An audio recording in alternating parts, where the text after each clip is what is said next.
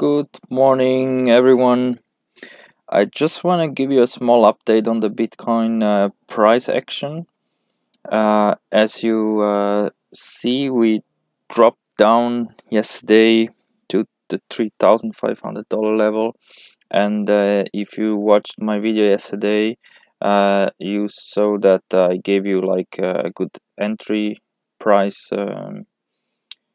tip, because I dollar cost average my entry. I bought some more contracts up to 1,000 now. It was 200 before, now it's 1,000, and I'm with the half of my trading money in now.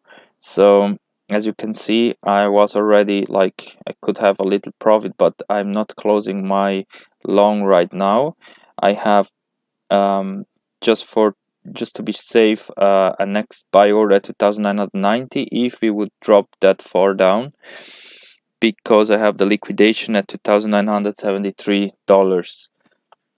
So here you see the 1 hour chart, and yeah, it looks like we gonna have a nice support here. And even if I would consider this more as a bear flag than a bull flag, I can imagine that we can drop a little bit down here and test this area again, where I would go long for the short term if you have a chance to buy in at this price level between 3,500 and where we are right now at 3,530 while I'm recording this. I think here is a good entry for a long. Just a small position if you're not in a trade right now. Just don't go all in. Just a small portion of your money that you're using here for trading. And let's look at the futures chart. As I mentioned yesterday, we closed below 3,620, and we made now this nice little gap down to $3,500. This is the 4 hours chart, so the futures gap is quite big. And if we zoom out, you can see that we are like in the lower area of the Fibonacci retracement. So the head and shoulders pattern is still possible. I'm not saying that this chance is over, because if we draw that one shoulder here, the head would be like this. Yeah, it's barely hard to see, but because of my Fibonacci retracement. But yeah, it's still in the cards. It's still possible.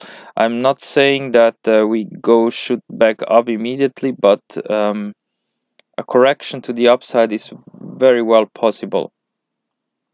As you can see, we still have the gap at this 3,150 area. So I'm betting more that we're gonna test back up in this area of $5,100, and there is like the decision if we spike up or we go back down. This is gonna be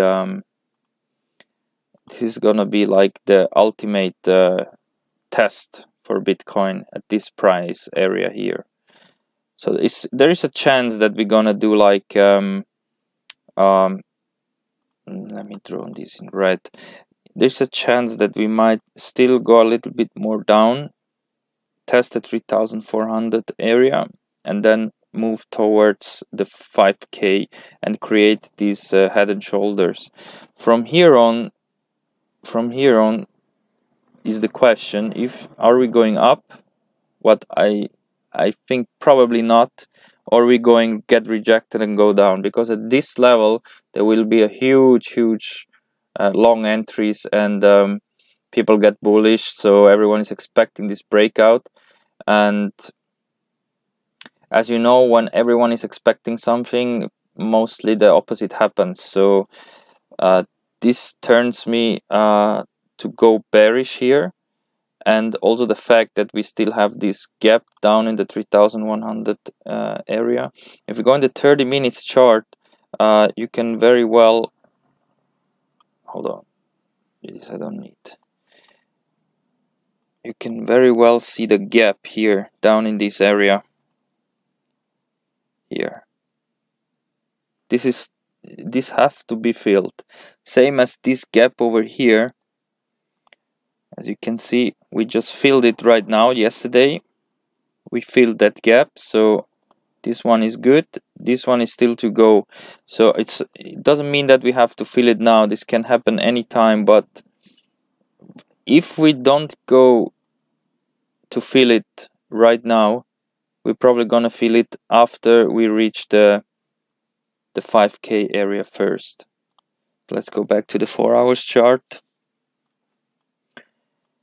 This would be the most bullish scenario if we fill the gap now and then go up, because at that point we have almost no more bearish signals. Actually, we would be creating here, as you see, if we would go back down and go up, we would create this W letter, and W's are always bullish because they tend to break out to the upside. So this is what I see right now. If we look here in the Fibonacci retracement of this price action we have right now, so let's zoom in here. We are currently testing the 3550 area, which is the 0.236 Fibonacci level. Next one would be around this one here, 3640, which I thought we were testing it just this hour ago. Yeah, not really. We still have to test this, but the bounce back up to the $3,800 is right now possible. So I'm playing this right now with the target of somewhere around 3,800. If we get resistance in that area, I'm gonna close my long position and trying to get a nice short position in the 3,800 area, which probably I'm gonna do, unless we really spike up and break immediately the 3,800 area, this resistance here, and spike back up, let's say to 4K, then I might keep my long position a little bit more open, because there's a big chance that we gonna shoot back up, even if this is really low chance that this can happen. Here in the 4 hour, you see we are now in the oversold territory. Let's check the daily.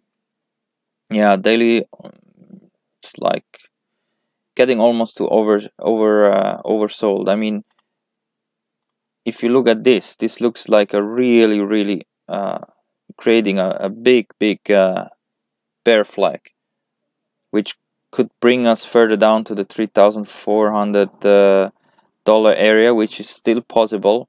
But at that point, I'm sure we're gonna have the big correction back up to test the $3,800 area before testing again the lowest $3,100 price we had in 2018.